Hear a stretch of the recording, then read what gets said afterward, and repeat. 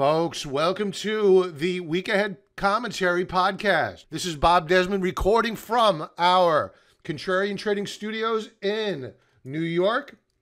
What we're going to talk about this week are our views of how we closed out the week on the major averages. Then we're going to segue over and into our positions, how we stand with those trades. Will we add? Will we sell? Then we'll focus in on our focus stocks, those stocks that we find most attractive going into the new trading week. And if you want the full video experience of the Week Ahead Commentary, become a member. 14-day free trial offer. Join us in our new members Slack community, and I look forward to engaging with you there. Let's get started. Okay, folks, welcome to the Week Ahead Commentary. Let's begin, as we normally do, with the bond market. Then we will kick it over to equities, and then we'll talk about positions and watch stocks for the new coming week. As we proceed into the weekend, we have no stimulus deal. The powers that be in Washington, D.C., on both sides of the aisle, this is not a partisan comment, are unable, after all the trillions of dollars of bailouts for industry, are unable, whether you agree or disagree, with providing a check to folks that are devastated, absolutely devastated by COVID. They're unable to come up with $600 per individual. So with each passing day, it just becomes more and more apparent that the two-tier society, the haves and the have-nots, forget the middle class, are being wiped out. The haves and the have-nots are being balkanized, and it's a very scary prospect. So as you proceed into the new year with no deal on the table, we need to remember why the stock market has been going up. It's on the hope of a deal. It's the hope of more bond buying out of the Federal Reserve. But there's a problem. That bond buying is supposed to result in yields declining, or at least holding firm. They're not. They're moving up. Take a look at this chart of the TLT, 20-year bond ETF. We broke out last week, the week prior, only to fail, to hold that breakout last week. So when you get this, a breakout point failure, more often than not, and this is now the second time that this has happened. It happened back here. We broke out the week of the 16th, failed to hold, retraced all the way back down to the lower band of support. It held. Same thing happening here again. Normally what will happen is we'll retrace back down to the lower band of support. What does that mean moving into next week? Yields, this is the 10-year yield, will probably move up higher. We will probably see a one handle on the 10-year yield by the new year. Now, you may be saying to yourself, what? That's no big deal, really. I mean, it's a one handle. Well, keep in mind, folks, that we went from, over the past less than 4 years, 20 trillion in debt to 30 trillion in debt. That means that as the 10-year yield rises, the interest payments alone, forget about principal, interest payments alone rise dramatically on that massive mountain of debt, and we can't afford it. So at what point does the stock market buckle? Is it 3.24% when the market started buckling, or later on in 2019 when we hit a two handle and the stock market began to buckle? When is it? What's that point? Is it 1.5? Is it 1.9? That target is a declining target. The point at which the equity market is able to withstand higher yields is dropping significantly. We don't know where that price is, but the equity market may be sending us signals right here, right now, given yesterday's price action. And we could say it was triple witching.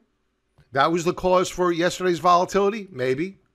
Or are traders looking at this chart, the one that we're looking at right here, right now, nobody else is talking about, and seeing that the 10-year yield is getting ready to rip up higher. Take a look at the RSI, higher lows, Stokes breaking out. This This is my number one concern about being long of equities moving into the new year, by far. The tips. New all-time highs last week. Volume dropped off. These are Treasury inflation-protected securities. Commodities. We're going to be talking more about the DBC. This is the overall commodity basket. And you can see that we are just ripping up higher here. Last week up 3.16%. As commodity prices rise, what happens to the input costs of producers? They go up as well. Does that cost get transferred over to the consumer to pay as measured by the CPI? It should. So inflation is on the rise, and the tips are telling us the same thing. We're at all-time highs. The U.S. dollar, weekly chart.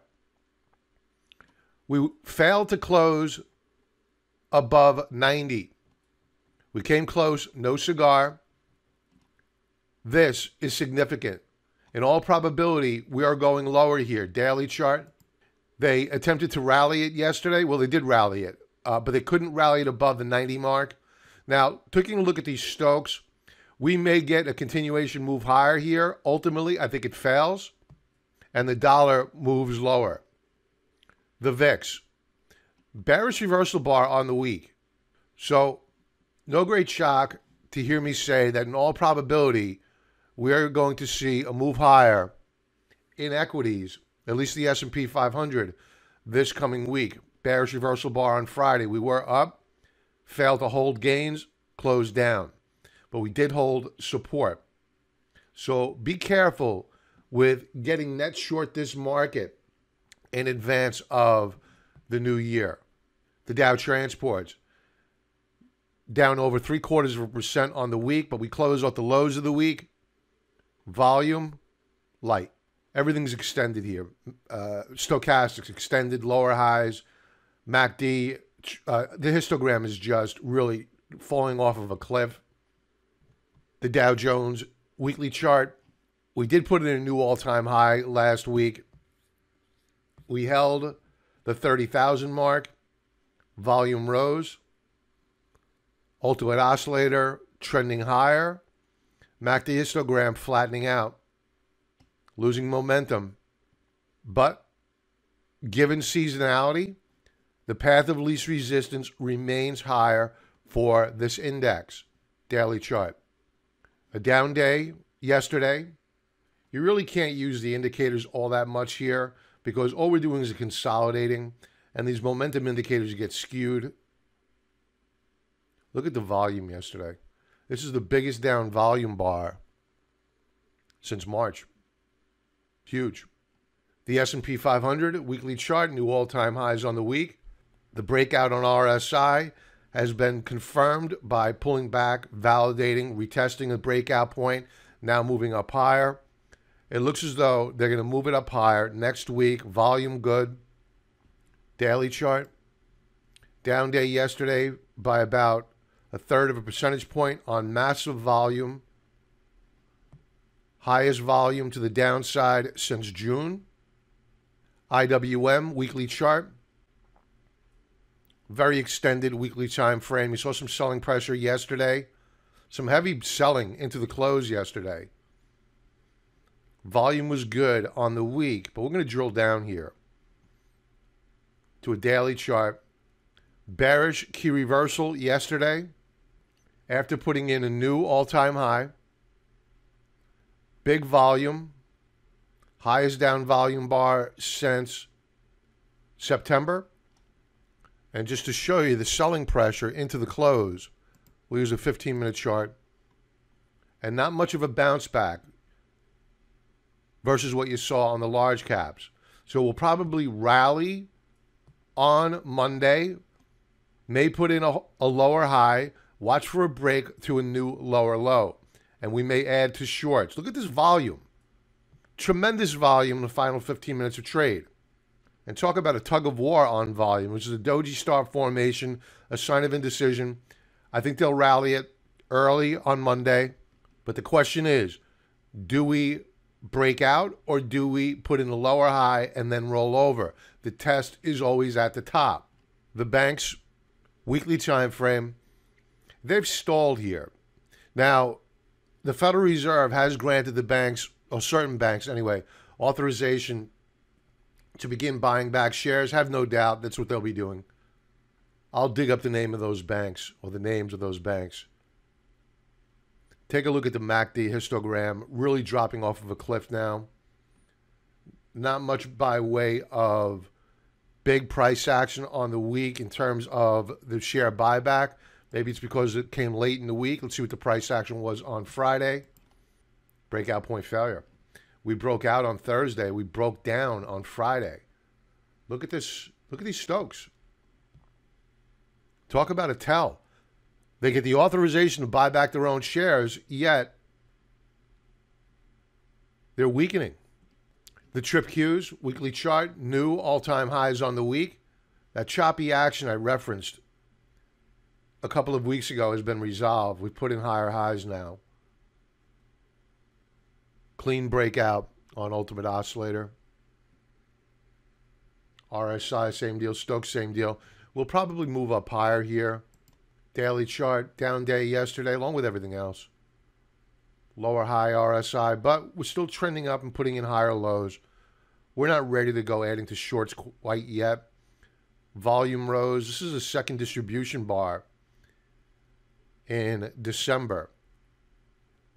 The technology sector, new all-time highs. This is the XLK. Indicators still look strong here, folks. Path of least resistance remains to the upside.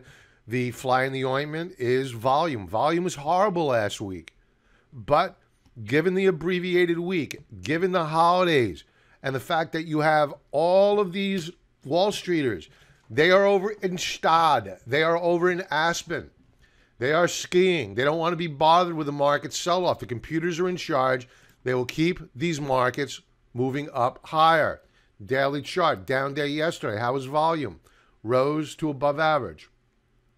The semis, weekly time frame, very extended. We had a reversal bar the prior week, inside bar this week. I have to say, I think that they'll probably push it up higher, push them up higher again. Volume is very light. Look at the MACD histogram, really losing momentum. I am not getting the warm and fuzzies about Q1, at least the first month and second month of 2021. Daily chart semis. We have a lower high here. It's not a double top until such time as we break down below 210.41. Lower highs across the board on our indicators. RSI, Stokes, a mess on Stoke RSI. Volume rose to the downside, daily time frame. Semis are under pressure here. But again, the computers are in charge. Very light volume. They can keep these markets moving up higher. LABU broke out. I mean, what a move. Volume, atrocious. Very extended relative to the 3D Bollinger Band. We're going to get a pullback here soon. Daily chart. The LABD may be an interesting trade. That's the short ETF of the LABU versus the LABU, I should say. Not quite yet, though. We're holding support. Consolidating sideways. Up volume, dropping off. MACD histogram losing momentum. Let's check out the LABD. Dropping like a stone. Massive volume. Daily chart. Our last lower low was on the 14th of December. So might we be basing here? Sure. I'm not ready to pull the trigger on this yet. Energy. So I think we need to get prepared for some additional tax loss selling here on energy. A very poor week last week, down 4%. Volume rose. But with this comes opportunity. I would like to buy back our ExxonMobil, especially for the dividend capture. I'll have to check and see where the ex-dividend date is, or when the ex-dividend date is, and I'll share that with you. I'll put it in the forum. Let's go to a daily chart. Yeah, it looks as though we're probably going to put in lower lows here. No guarantees, of course, but we are seeing lower highs on Stokes. Now lower lows. 38 per share on the XLE to 36. Those are interesting price points to me. Volume on Friday rose. Oil, weekly time frame, huge week last week, up over 4.75%. Yet energy pulled back. So I think that speaks to tax loss selling. Volume is dropping off consecutively here. So if we see a weakening up of oil, which the chart doesn't imply, to be honest with you, if we see a weakening up of oil, we may see a pullback even further on energy. Usually they trade in tandem. Gold, a breakout last week. We hit 1900 last week. We couldn't hold it. We did fade a little bit, no big deal. Volume was a bit meh, was below average, not wonderful. Daily chart, we saw an inside day yesterday, no new high, no new low. I think the path of least resistance has changed with gold from being down to a sideways consolidation to now being a resumption of the bull rally, especially as we proceed into a seasonally favorable period of time. We've been talking about seasonality for months now with regards to gold, the miners. We have been very deliberate with adding to positions. We added right on weakness. Now they're beginning to come back to life as they should as we proceed into a seasonally favorable period of time, which is January. So get ready, buckle up. I think we're moving a lot higher here. For those that are listening on the podcast, this is where we segue over and into our discussion of our positions, and we'll do a deep dive into our watch stocks for the new trading week, where we discuss price targets, stop loss points, and entry points. So if you're not currently a member, please head over to the website, use that link below, or if you're listening on iTunes or Google Play, go to thecontrariantrader.com and sign up for one of our memberships, 14-day free trial offer, cancel at any time, and get the full video experience of the week ahead commentary, as well as a discussion regarding our positions and our watch stocks for the new trading week. And please join us in our new Slack forum. Introduce yourself and let's have a discussion.